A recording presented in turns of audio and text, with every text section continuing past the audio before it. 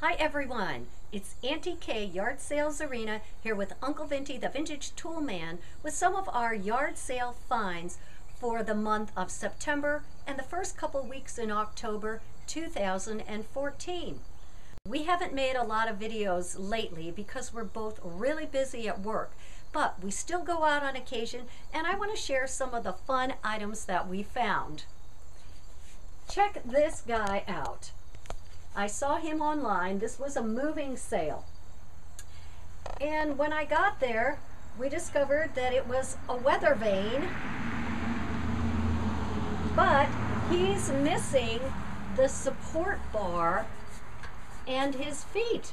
The support bar would come down and attach here, and there's a bar that goes along here. Do I have them oriented correctly? Not quite. Not quite, like this. It should be straight, yeah. The feet should be coming down that flat, straight. Supports his There feet. you go. There That's we go. Now I got him. Anyway, he's a turkey. Could you tell that? He's really neat. We found a picture online, which was how we determined that he was missing those parts.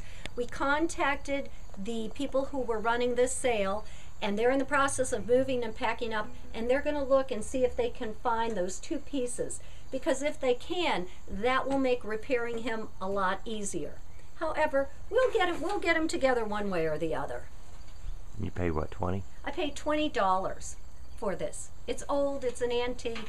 He's copper. You can't tell. You could shine him up if you wanted to, but I usually don't do that. They had a huge yard, tons of yard art. Lions, fountains, gargoyles, etc. So we picked up a couple of pieces. I paid 20 for the fountain and 10 for the transom, I guess you would call that, or just wall plaque. We stopped at a community sale one weekend and found a number of interesting items, including these. I bought 4 of them. We're not exactly sure what they are. They're some type of architectural piece, and it looks like they came off of either a fence or a building. Anyway, I think they're really neat, and I think you could come up with some creative use for them. I paid $4 for each, what, foot-long piece? Yeah. And we're gonna come up with something something to do with them. Yeah, we'll figure out something to do with those. At that same sale, I bought this gym dolly. Reminds me of my PE days when I was in grade school. I used to always run over my fingers with these silly things. Anyway, I think I paid, what, $5 for that? I think that's what I paid. Okay. $2? I don't remember. Something like that. Not very much, but we're going to use it as a plant trolley instead of a gym dolly. I bought several of these milk bottles. This one is the Fairfield Dairy in Western Maryland. I think I paid $1 each for these. You can see this is soaking in a solution called The Works. I got this tip from a gentleman who digs up bottles. So he told me that you use The Works, which is a toilet bowl cleaner. But what does it have in it, Uncle Vinty? Removes calcium, rust, and lime. Okay, so something like that. But it works really well as the first go around with these bottles. Put some of The Works or your solution in the bottom and then fill it up with water and just let it soak for a couple of days. At another house at the community sale, we found these really neat items. This horse sculpture, I guess you would call it. It's signed down here. It says Gigi's Pride by J. Bears, Florentine Art Studio, copyright 1978. I paid $5 for him. I thought he was fabulous. And along with him, I got these neat Blanton's bourbon bottles. They serve this bourbon at the Preakness. They have different cork styles, and I have 2 different cork styles. Also, on the label, they tell you the year and the barrel number that it came from. So this is 2004, and this one is 2009. And I paid $2 a piece for these. I'm going to sell them as a set because I think they're really cool, particularly for people who are into horse racing and the history of horse racing in Maryland. All right, at an estate sale, Uncle Vinty found this. He paid $1. Look at this. Look how cool this is. This converts an oil lamp to an electric lamp. You screw this baby on here, then you run the electrical cord up, twist your socket on, connect the wires, and you're essentially good to go. $1. Can't beat that. I got a couple of neat tins, this Union Leader smoking tobacco, and this McConnon black ointment tin. The active ingredient is crucilic acid, and we don't know what that is.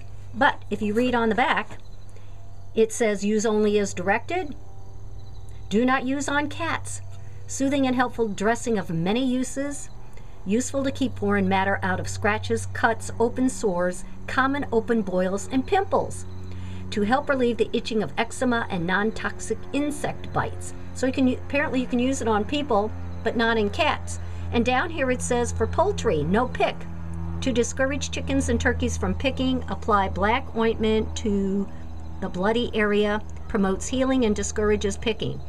So good for people and chickens, but not for cats. Anyway, interesting. I think I paid $1 or $2 for each of those. All right, another one of those milk bottles, a little mirror, $2.50.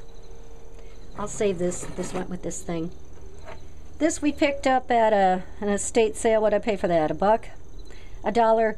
A little girl picked it up and asked me what it was, and I didn't know. So I asked around, and apparently it's for a pipe. Yeah? Yes. Cleaning out, packing. So $1. It's not sterling silver. That would have been wonderful. This is a gourd that someone painted. She's an angel. I thought she was really cool. I think she'll make a really nice present. She was $5. Oops. This is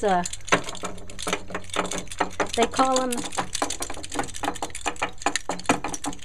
call them tappers or clappers. Anyway, he would have a stick and there would be a board and he would dance on it. I paid $5 for him. I have a couple of these and I thought he was cute. He has a peg leg. He came from Williamsburg, Virginia. And lastly, just a vintage grape nuts thermometer. Gotta love that. Another neat piece that we picked up was this antique Wilcox and Gibbs sewing machine table. The various pieces have different patent dates on them, starting from 1870. These pieces, I paid all of $15 for this piece. And you can see it does need a little staining. I plan to lightly sand and restain the top, and that's it. I paid $15 for that, which is an amazing buy, because bases, just the base, this piece down here without any top, sell for $300 to $400 on eBay. So I think I did really well. Up sitting on it is a neat vintage oil painting from Paris. The artist's name is M. Desain. I looked him up. I wasn't able to find him. This belonged to my girlfriend's mother. The frame is gorgeous.